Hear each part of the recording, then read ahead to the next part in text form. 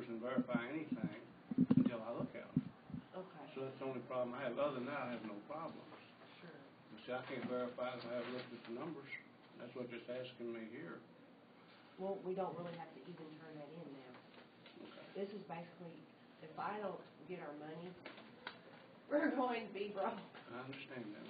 And there's some other state reports I can't do because they suspended, so I can't get our end of the month stuff to do these reports that I have in next week till they suspend it. It's just, it's like this is something that we've never had to do before, and I don't understand why.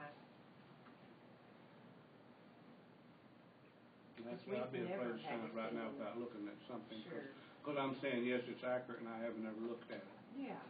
But see, usually, we never have to send the courthouse our audit in each year. And I've never been required to do that. And that's when I faxed that back to her saying, you know, we need an extension because they're not done. Then she sent it back and said, no audit required. No. And I'm like, Yes, you understand my point of that, too? Yeah, it's just, you would think that they would just, because y'all have an individual audit, right? That your office do or do not? Yeah, they get audited by the state and also by our auditors. But the state audit, why wouldn't that just be sufficient for them? well, they just want the audit from the courthouse. Okay. Because you said But the they state don't didn't anymore. require. It was a mix-up. Yes. And, So if you looked at the state audit, would that be sufficient? Well, according to what I understand, the state's not requiring it because you are paying out less than $500,000, correct? Is that what I'm reading there? See, the state really doesn't require them to do an audit. We're doing an audit for them, and we don't have a copy of that. And if you read that close, that's what I'm thinking. Did we expend federal funds, $500,000 worth of federal funds? They're talking about an OMB circular right there. Right. Circular 133. We're not required to have that. That's what I'm saying. I mean, because we haven't expended $500,000 worth of federal funds in the fiscal year. I mean, that is separate from the audit itself. That is just I mean, I do, but you know, the thing of it is, I've already done that for Health and Human Services. The director emails me and just basically says, did you expend over $5? Are you required to file this circular 133 or something?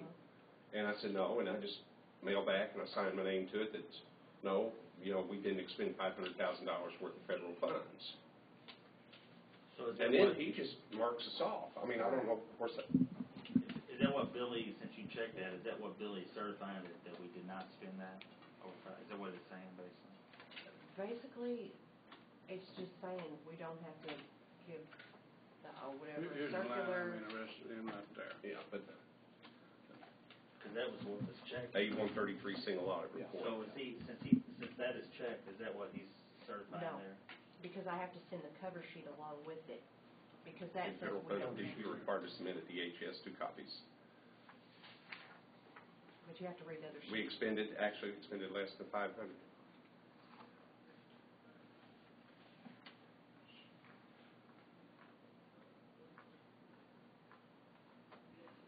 And if he wants to maybe go and, I know it's, when the guy sent me the form letter, the Ys were already in there.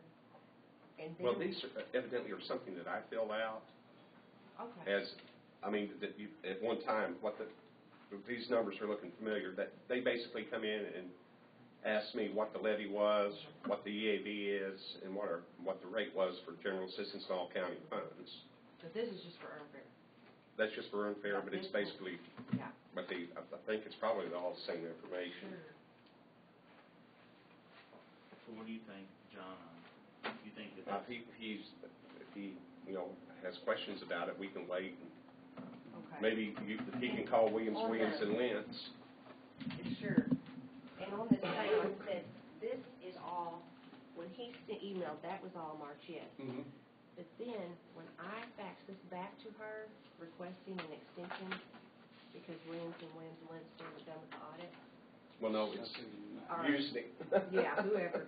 Anyway, they faxed it back to me and said, no, A133 required. I understand that. And so, anyway, No, the A-133 is something, that's different than the audit. The A-133 is a totally separate report if we Right. expend more than 500,000. and then she said no audit required, and da-da-da, a waiver of these other things.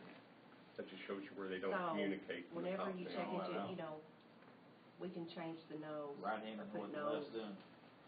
Okay.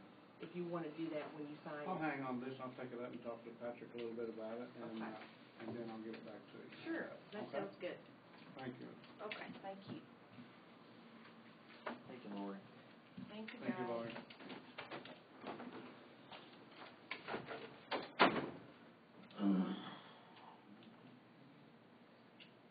Okay.